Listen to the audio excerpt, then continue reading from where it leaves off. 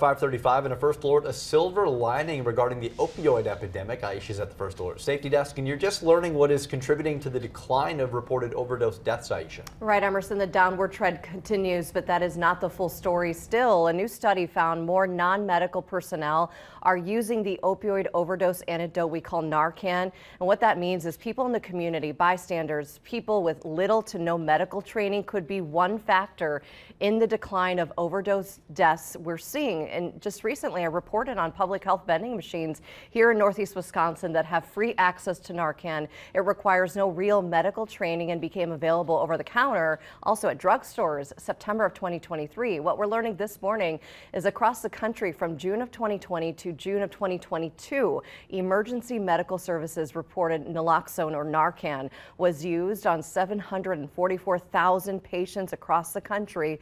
Researchers found the percentage of people who used Narcan before EMS arrived on scene increased 43% over that time period, and the number of first responders who had to use Narcan on someone declined 6%. One of the authors in the study says, unfortunately, there is more work to be done since Narcan was used by a bystander to help save a life. That was only at about 3% of the time. When you look at the grand scheme of things, the author says in a perfect world that should be closer to 100%.